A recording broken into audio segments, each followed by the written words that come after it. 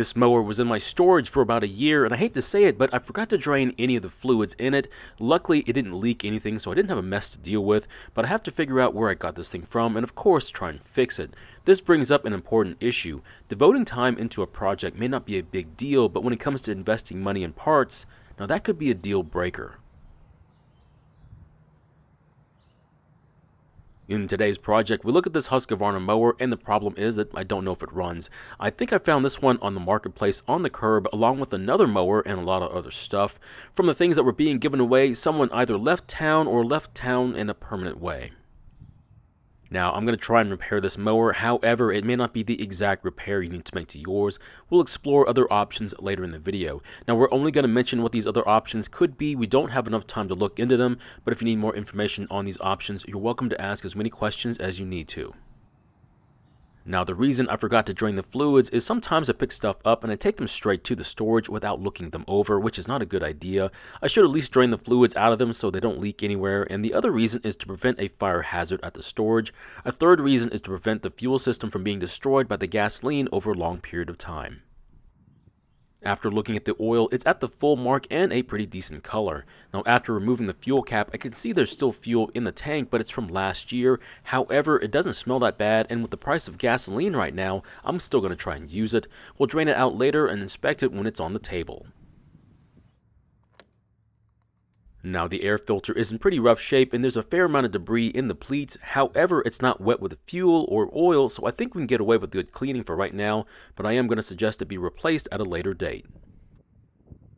So far, I don't see any reason why this thing was being given away, but I didn't have to wait too long to find the issue. When I was trying to see if the engine might be stuck, I realized that the pull rope didn't have any resistance, which means the recoil wasn't engaging the engine. I also noticed that the brake cable seems to be a bit sticky, but it still works. However, it could use some lubrication to make it work a lot better.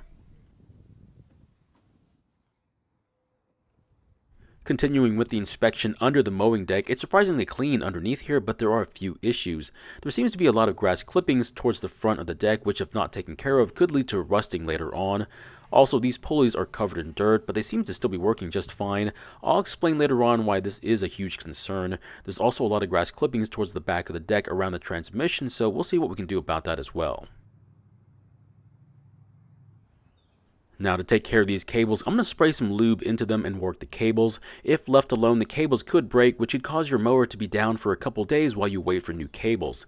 The other reason you want to take care of these is because the cost of cables isn't getting any cheaper, so you want the ones you have to stay working for as long as you can.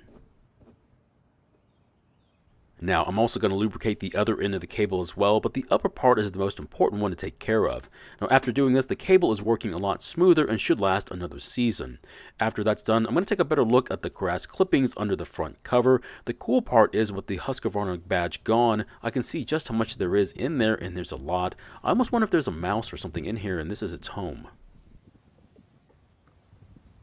So the mower is on the table, and I've got the front end up in the air to make it easier to work on the pulleys. I need to clean these to do some maintenance on them, otherwise they could fail. While it's up here, I'm also going to drain the fuel out of the tank so I can examine last year's gasoline. The siphon seems to work better when the mower is on the table because of the height difference between the mower and the bottle.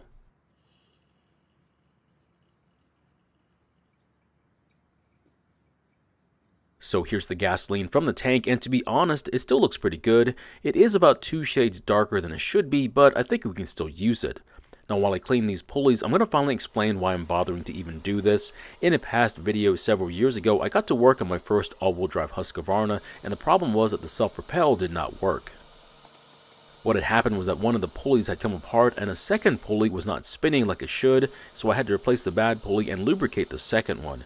Now, these pulleys simply do not last under the mowing deck and will eventually need to be replaced, but to keep them working, you can either lubricate them or better yet, repack them with bearing grease.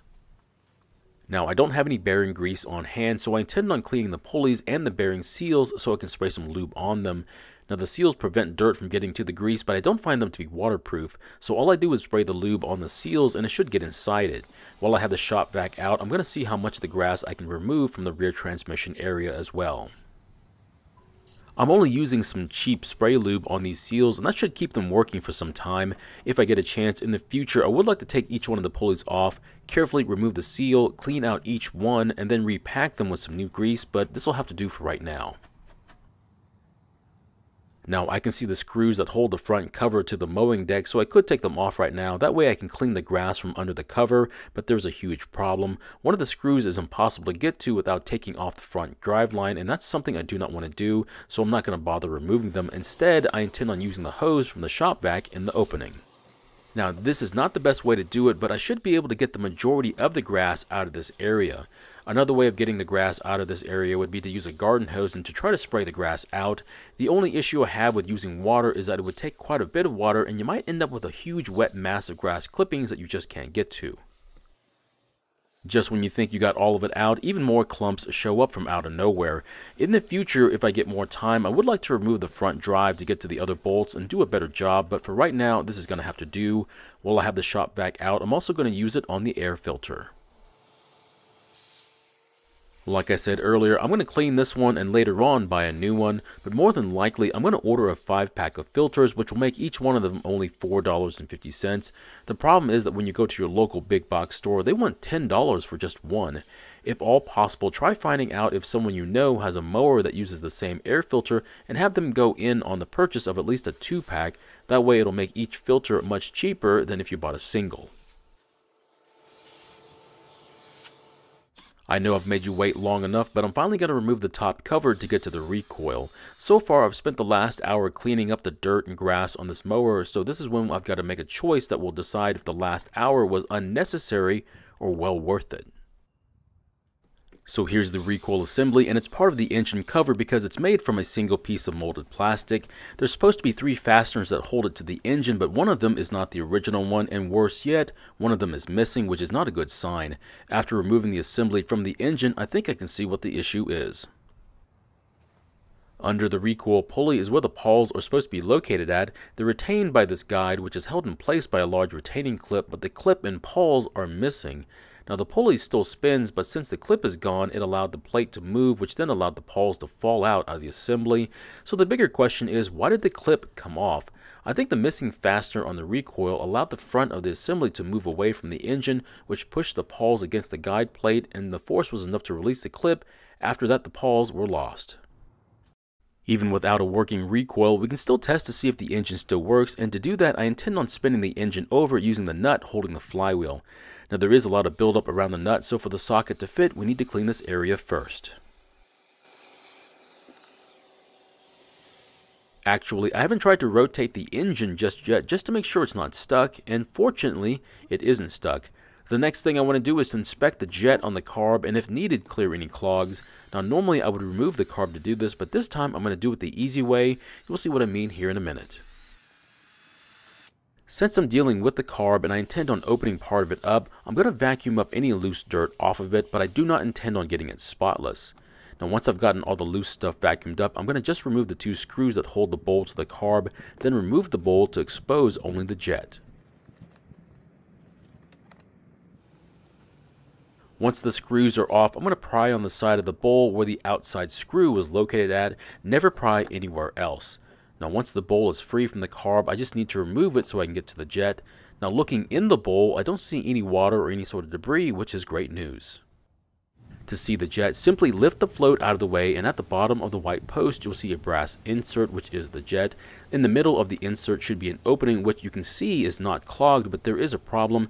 It may not be clogged, but it's also not as open as it should be. That means I'm going to use a small wire to clear any buildup in the jet.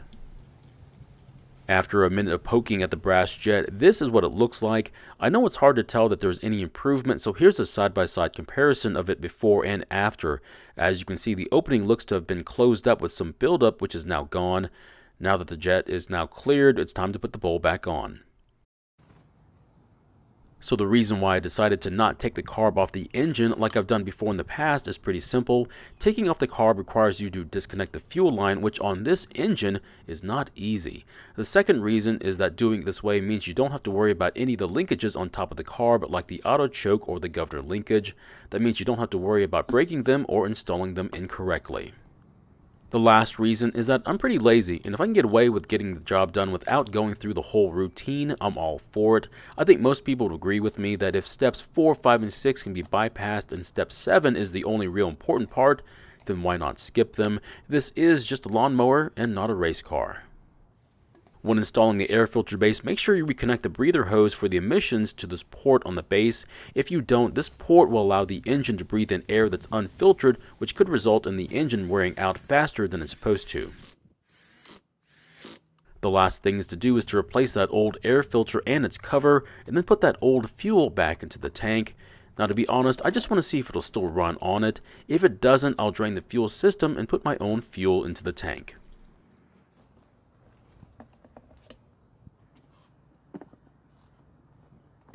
Now, I don't have a clamp for the brake bar. I just typically use a piece of rope because I can carry it in my pocket, but as you'll see here in a minute, this is going to come back to bite me.